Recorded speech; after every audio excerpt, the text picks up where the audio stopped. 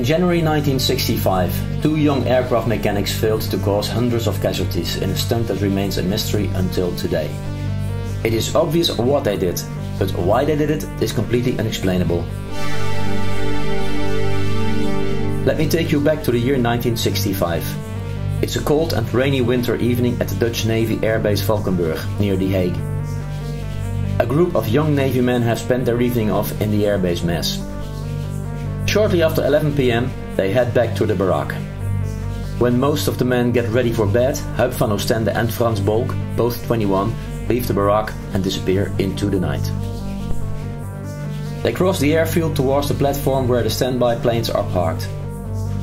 As they get noticed by the guard, they tell him that there is an emergency and they have orders to prepare a Lockheed Neptune, tail number 212.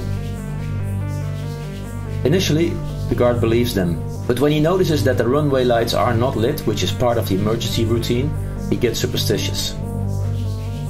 He walks to the nearest phone post and calls his superior, who isn't aware of any emergency either. A few minutes later, the guard gets a call back from his superior, ordering him to stop the mechanics off. The guard rushes back to the plane, only to see it taxiing to the end of the runway. All he can do is watch the mechanics, who are neither authorized nor qualified to fly any plane at all, accelerate the Neptune and take off. The illegal flight only lasts a few minutes. Once airborne, the mechanics lose control over the plane. It stalls, turns its nose downwards and starts an unstoppable dive toward the nearby fishing town of Katwijk. The Neptune just misses the village and crashes into the North Sea, a few hundred meters off the coast. Both mechanics are killed on impact. The incident is sad enough as it is, but it fails to turn into a horrible disaster. It's just past midnight. Most people are at home in their beds sleeping. Filled with 10,000 liters of fuel, the Neptune is a flying Molotov cocktail. If it would have crashed on Katwijk, tens or probably even hundreds of innocent people would have been killed. The investigation commission only needs a few days to conclude that the plane jacking was a drunk man's stunt. Case closed. But looking at the facts, it is plain to see alcohol had nothing to do with this strange incident. How drunk must a man get to believe he can fly and land a plane, something he never did before? And even if both men were pissed enough to think they were capable of doing so, they would never have been able to prepare the Neptune. Very complicated job. And even if, at least one of the two would have stopped the other from killing both of them. I traced 5 of the Navy men who were there that night, including the guard who tried to stop the Neptune off. Even though it's been more than half a century, all of them have clear memories of that fateful night. All 5 of them know for sure that the mechanics were not drunk. They might have had a few beers, but were clear and sober enough when they left the barack.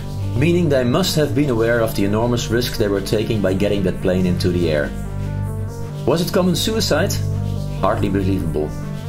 Neither of them was known to be troubled. Frans had ambitions to become a pilot. Huib was very happy with his fiancée and saving money to get married.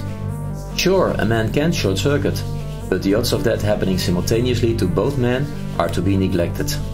Suppose they did have a few beers, enough for them to believe they'd be fine flying that plane.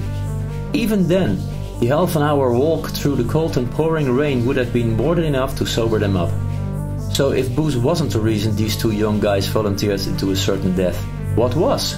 Some of the witnesses remember Huib and Frans behaving strangely that night, sticking together in a secretive manner and Huib selling personal artifacts for little money. After I published this story in a magazine, I got a message from another witness who had a theory. At that time the Lockheed Neptune was somewhat outdated. Some users like Libya and Portugal were excluded from the updates for political reasons. My new witness suggested that both mechanics were hired to steal a plane to copy the update, together with a qualified pilot. When the latter didn't show up and the guard discovered the theft, Huib and Frans panicked and saw no other escape than fleeing in the plane. It is true that the very Neptune they stole, tail number 212, actually just had the update a few days before. But to what price would two ambitious young Navy men have ruined their future? And would I be naive enough to believe one could simply steal a military plane and fly it all the way to Portugal or Libya without being intercepted? The mystery why these two young men chose to fly to their death will probably never be solved. But it is true that if their plane would have stalled only seconds earlier, this long forgotten tragedy would have been a world-shocking disaster.